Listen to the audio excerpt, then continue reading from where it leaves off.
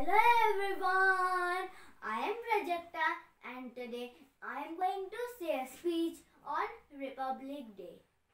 My name is Prajakta Chakravarti. I read in class 3. As we all know that we have gathered here on a very special occasion of our nation called as Republic Day of India.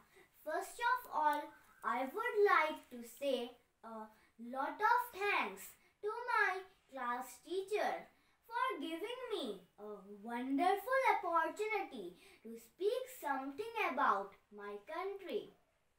India got independence from British on 15th August 1947, which we celebrate every year as Independence Day. Republic Day is celebrated on 26th January every year. It is a national festival of India. On this day, the Constitution of India came into force.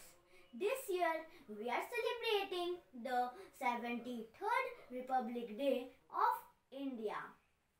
Many freedom fighters sacrificed their life for our country. We should remember them.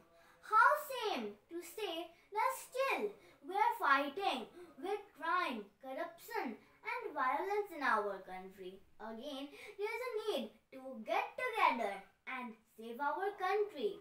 We should be aware of our social issues. On Republic Day, many cultural programs are conducted throughout the country.